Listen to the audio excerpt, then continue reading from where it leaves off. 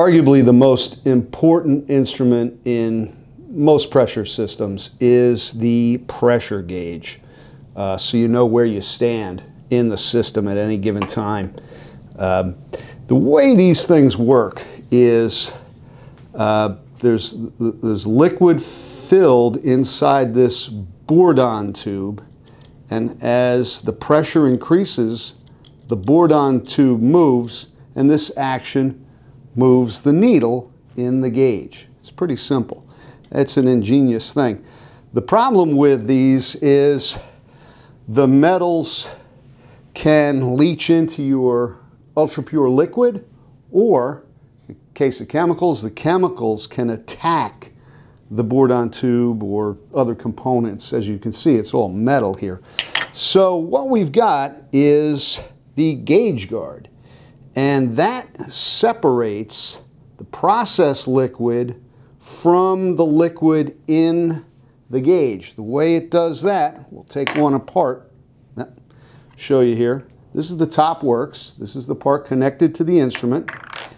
This is the bottom works connected to the process. And in between we have a diaphragm. And these are usually PTFE or EPDM.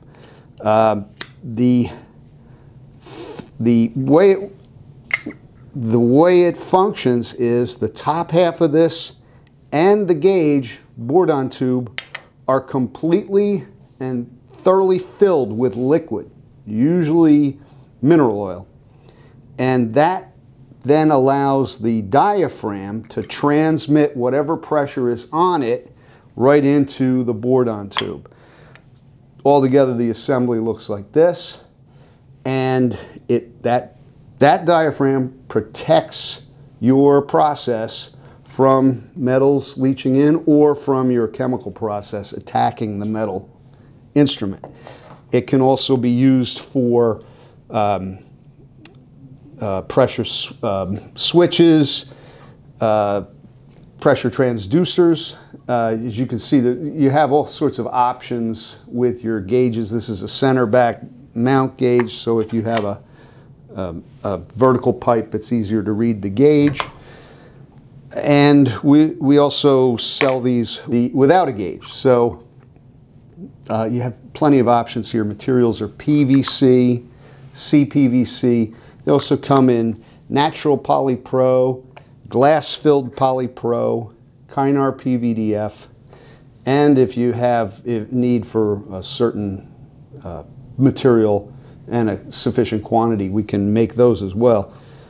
The Basics brand has a economy version. It's a much smaller. It's also extremely accurate. It's accurate to within 3%. You see, it's got a little bit smaller gauge, things like that. These are also very popular as instrument isolators. One other important option that's available is the acrylic shielded version. You see it has a slightly different bottom works, and it has the smaller gauge to fit within the shield. This is if you've got a harsh environment, it's going to protect the gauge from airborne particles. Series GGS from Plast-O-Matic. As I said, the 4 plastics, 5 plastics really, PVC, CPVC, natural polypro, glass-filled polypro, Kynar PVDF, a wide range of gauges from vacuum through 0 to 200 PSI and a lot of increments in between. Center back options, or fill it yourself with your own gauge of choice.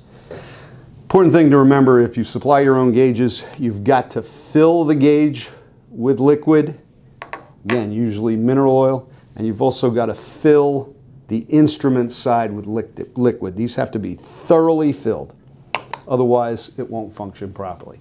But that's an excellent, low-cost insurance policy for your piping system.